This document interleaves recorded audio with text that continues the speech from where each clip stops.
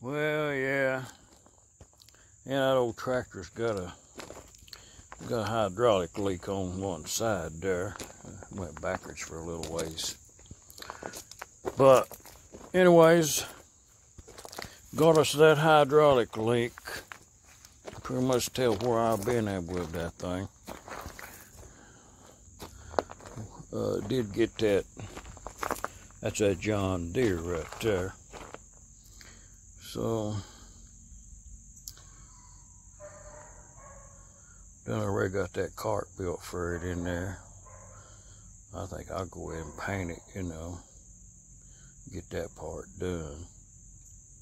But you know, when you buy one of these engines, you know what I mean? At that point, you're pretty much committing to the fact that you're gonna need a cart to put that engine on right there. 4 wheels I'm talking about. So, anyways, regardless of that, John Deere with that fluffy paint.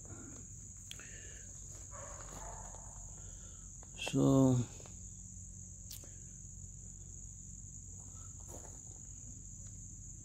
you know, that's what we're working with up to now. You know, it's John Deere. What can I say?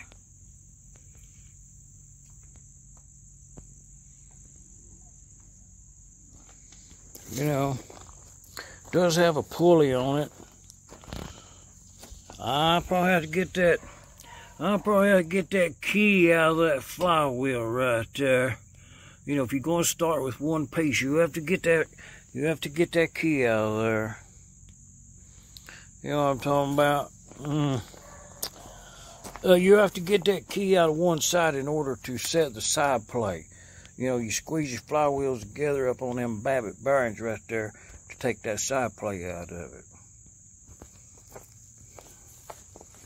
Got a wooden pulley on there. So, muffler. So, you know, it's all here.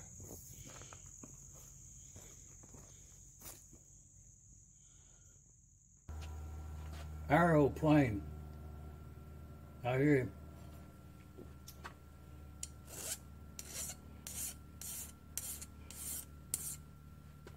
But this little thing right here, I'll tell y'all something about these international McCormick Deering M engines.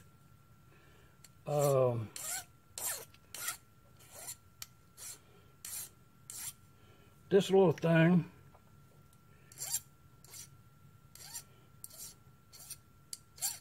came out of one of these M's here. This one being well used. If I brighten it up here a little bit, we might be able to see. Okay. If you can see that, about halfway up right there, it's got a wire ring in it, and it's wore crooked, where that little thing was sitting there, moving, vibrating, in use, and wore it crooked. So it would surely seep back if it was used. So, you know, make a new one, just use that as a pattern. And that thing goes right in the bottom of these carburetors. Mixers, they're called. Mixers, they're called, referred to. A carburetor, I think what differentiates a carburetor from a mixer is most of the time a carburetor has an idle circuit in them. A mixer only has one circuit. A carburetor has 2 circuits, one for running and one for idle. But most of these, and this is to answer a question.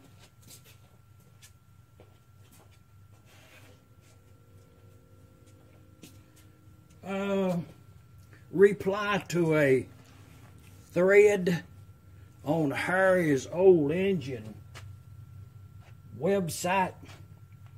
And B. Buckley, 18. He done already posed a question, a comment on there, a thread, as concerning his mixer. The engine wouldn't start or wouldn't run. M model. Spark plug would be a McCormick Deering, I'm sure. But, and this right here was ready to go in my electrolysis tank. I'll just hang that down in there on a metal rod and let that electrolysis clean it up.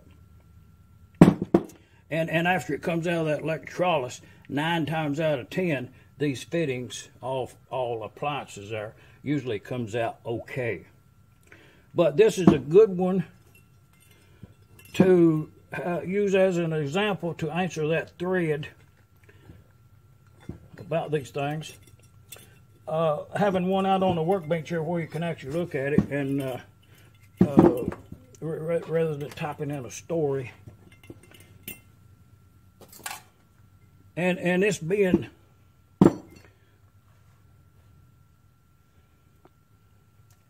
this would be a more complete one. I just don't have the needle valves in it. I'm not sure where I put them at. They would have needle valves in there. One on each side to comprehend with that one. This is a 6 horsepower. But there'd be 3 identical to this one. And the reason this thing here exists, the reason that's in these, all of these has that in there, the 3 ones, 3 needle valve mixer they're referred to. But you would have 3 needle valves. They're interchangeable. That one don't have no. I'll show you.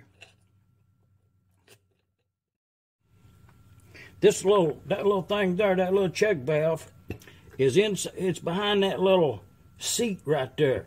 That little seat comes out, and that would be right up in there. And there's a seat on this thing here, and usually they're in there so tight you can't get them out. And it's not necessary to get them out, to the extent of,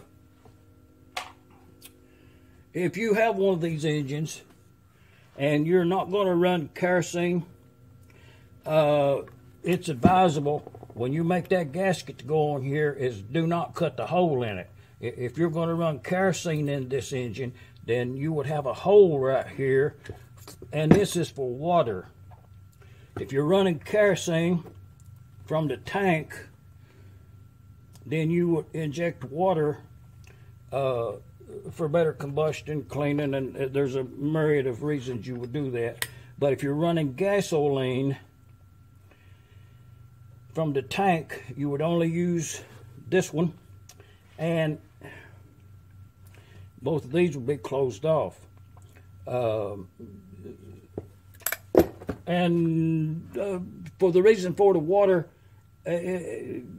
just look it up. Now, let's use this one right here. It's a good example. That's the way you usually find them out there in the wild, you know. About half rusted away. And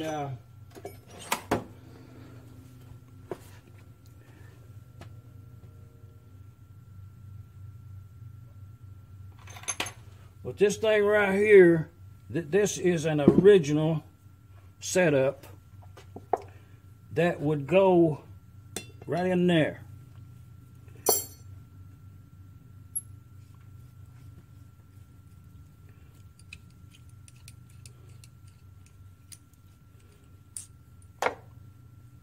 There would be a small gasket around this small end here. You can punch one of them out of gasket material, the thickness of a cereal box or less, just a very thin gas-proof gasket. But this thing goes in there like this, come back like that, and then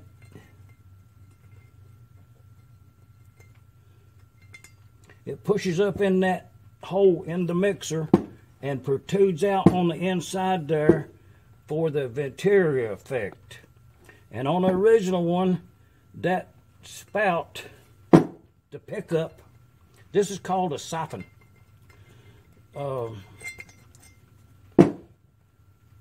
And this being the pickup tube, and it almost touches the bottom of the housing in there on the original one. It goes really deep.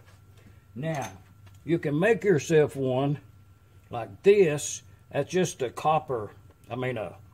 brass rod turned to simulate this. That using them sizes. If you take it apart, it's identical to it. And you thread it on the inside as this one is. It has a seat in yonder, a hole going up through there, and then on this one, shop built, it's a copper tubing soldered into the bottom as a siphon.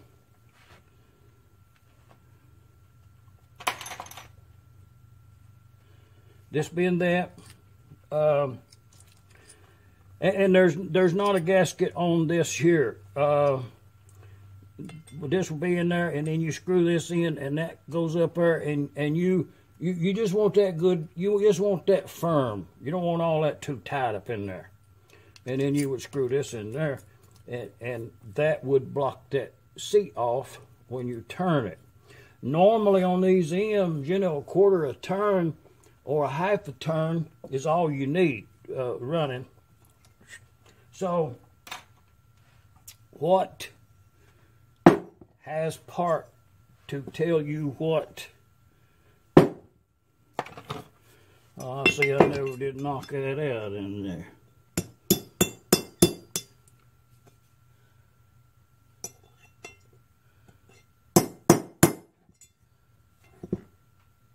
And the reason being, this goes in an electrolysis tank, and once you bring it out, that little piece of pot metal will knock right out of there. And there is a seat on the water circuit. There is a needle valve and a seat that protrudes in there. So you just keep that closed all the time if you ain't running no kerosene. And that's a drain petcock right there. The fuel goes in right here, and it fills up this reservoir. And then when that reservoir gets full, it has a little trough right here, a little spillway. That being the level of the fuel in here, which is right underneath that spigot, that siphon. And the overspill comes out and drains back to the tank through this fitting. It has a drain plug here. You can take that out and drain the starting chamber. This chamber over here don't have any feed to it. This whole chamber from here to here to here, all around to there. And if you overfill it by putting the fuel in the overfill, in the plug, it will overspill with this channel into this reservoir, come across, and then back into the tank. Part of the reason that this is that's your venturi. The bottom of this right here fits the smaller hole in that mixer right there. It forms a taper. See, when you feel that right there, it's pretty even. Even to the point, if this is a loose fit in a mixer, you need to put some gasket sealer around there before you put that down there, because it can actually, it can suck air if you don't use gasket sealer on your gaskets. So, the top part is larger to meet this larger size in there, to go on there. Reason for one of the questions there that was quite at length was how many holes in that compensating valve. And that compensating valve, let's see, consists of this. It'll have a guide rod in there. This is a 3 horsepower right here. So this guide rod will go from one end to the other, out the back there. And on that, this compensating valve only has 2 holes in it. That's a factory original, late model. Comes in here. Okay, this part right here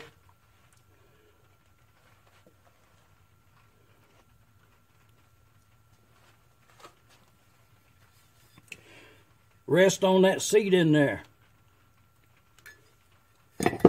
So if that seat in that mixer top right there, if that seat is eroded away, if it's rusted away, then it can suck air around your compensating valve.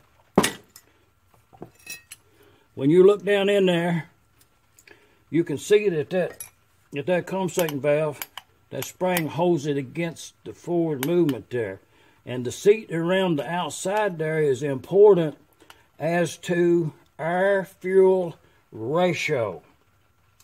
If you have too much air going in there, then it can be to the point where you can't even control it with your needle valve.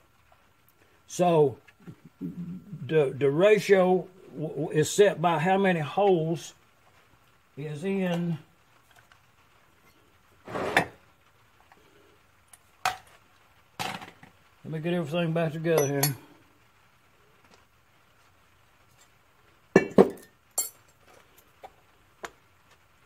And these little springs is as important as any part on this engine. This little spring right here is that important. And I have noticed that some aftermarket springs, there's some aftermarket springs out there that are just a little bit too strong. It don't let that valve flutter like it should. These are supposed to be made out of that there beryllium copper or something. See how soft that is? How easy they work. So that's that. But this is that unit there that's inside inside this mixer top. Even to the point when you put this cover on the back right here, this cover should be installed with a gasket sealer around the edge right here before you put the end on it. Because if it leaks air here, if it sucks air in around the back here, then it ain't coming through your compensator. And that compensator puts a little vacuum suction. Not vacuum, it's suction. No. Yes, it's suction. It forms a vacuum down here in the bottom on the suction and pulls that compensator open. And the reason for the spring in there is if it needs more air than what the compensator compensates, then that spring relieves it and lets it get the more air. But you'll find these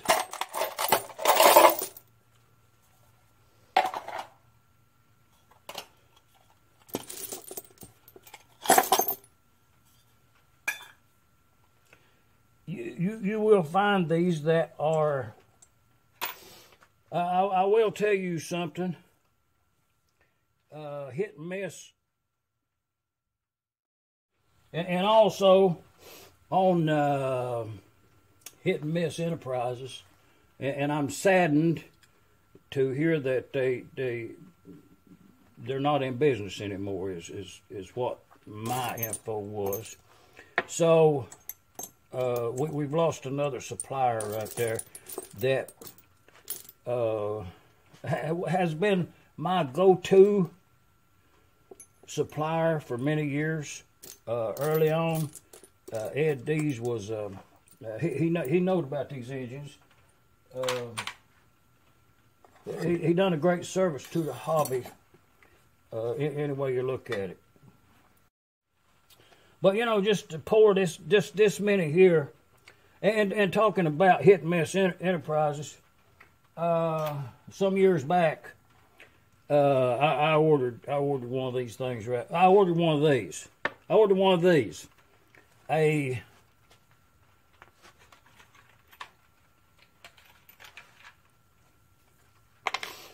You know, talking about hit and miss enterprises, all the good parts that they made up there. One time I ordered one of these. That's broke. This is not it. It was many, many years ago that I ordered that part, but I remember it to today. And I ordered one of these ventures that goes in here. And this is what they sent.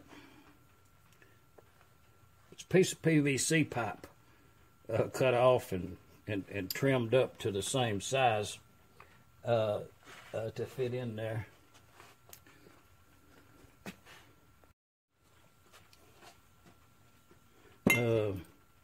It being the same size to fit in that 1.5 right there, and that's one I made right there to replace it.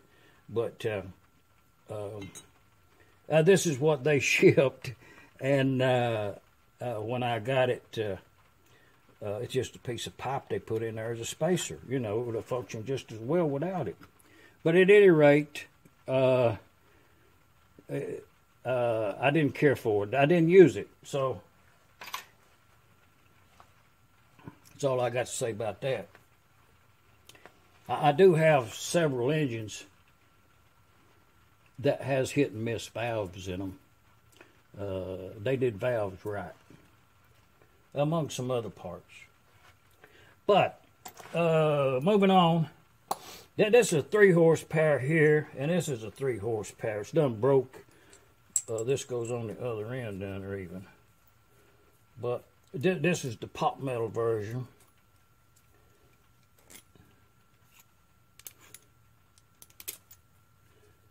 So, and it does have, it was a kerosene engine. It has a lot of holes in it. And the engine run, I'm not saying the engine won't run or anything like that. This is factory. This is a metal one right here. You know, it's a tubing with a flat plate there crimped against it, but that comes from the factory. It has smaller holes in it than this one even, but the same amount. This one, that's a metal one. Part of it's gone. But, and even on the 1.5 horsepower, there's an early one, that's a metal. And then this is a late model with the gasoline. These are out of gasoline style M's with 2 holes in them as to attest to the air-fuel ratio. If you have an international 1.5 horsepower that was a kerosene engine, it'll have all of these holes in it. Only you need that if you're going to run kerosene. If you're never going to run kerosene in it, you wouldn't put this in it because the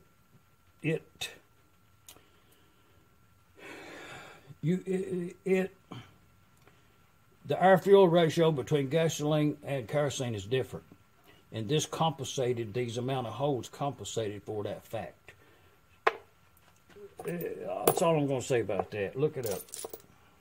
But these are all good, usable. They've just been replaced by new ones, you know. And all the engines I build, I definitely put one in there. And of late, I have been using 4 3/16 holes, equally spaced across, instead of the 6. And 2,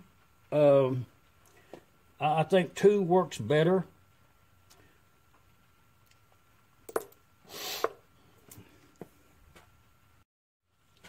And of late, you know, how do you... Here's an oddity that, you know, how do you explain this? This is original part out of a McCormick Deering. Has a part number on it and everything right there. Identical to this one, and these all being out of the same type engines. But this one in particular came from the factory. It has the holes halfway casted into the, that looks like a little, I'm sure it's a casting. And but it didn't come through. So this engine came from the factory with no holes in it whatsoever. Think about that. 1 in a minute. You know, how rare is that? Just thinking about it. Well, you know, just kind of think about these old engines. You know, if you have a friend, you know, up the street that has a small lathe, and you need one of these parts here, say you took this out and it broke, well, it's a very simple part just to turn there at home. You don't need to get the catalog out and start ordering parts immediately. You know, it's just aluminum. You can make it out of brass equally well. Steel, if you make this out of steel, it'll rust really bad. And if I can get on the high horse about, I guess y'all know it was coming, sandblasting.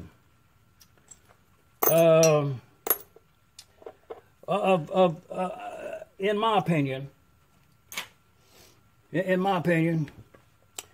if you want to ruin this part right here, then by all means sandblast it. To the point where that if I know a part has been sandblasted, then, you know, I won't even trade for it. Sandblasting totally ruins these old parts. That's all I'm going to say about that. I might add, to sandblast this mixer, that's all well and good, let's say. But when you did that, you didn't free up any threads. You didn't benefit the unit. You just kind of cleaned it. What you did is you drove little rust particles into the metal. Think about that. Especially if you sandblast this and then you prime it, you have really done it a disservice at that point, because you captured whatever rust is in the pinholes that the sandblasting didn't get behind and push outward. You got it captured in there. You get a nick on the paint, and moisture gets in it, and it just migrates.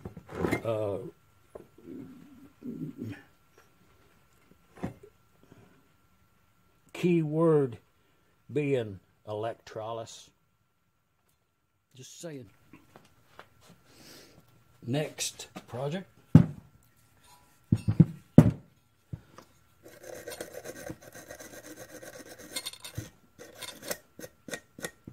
Bolt broke off in it.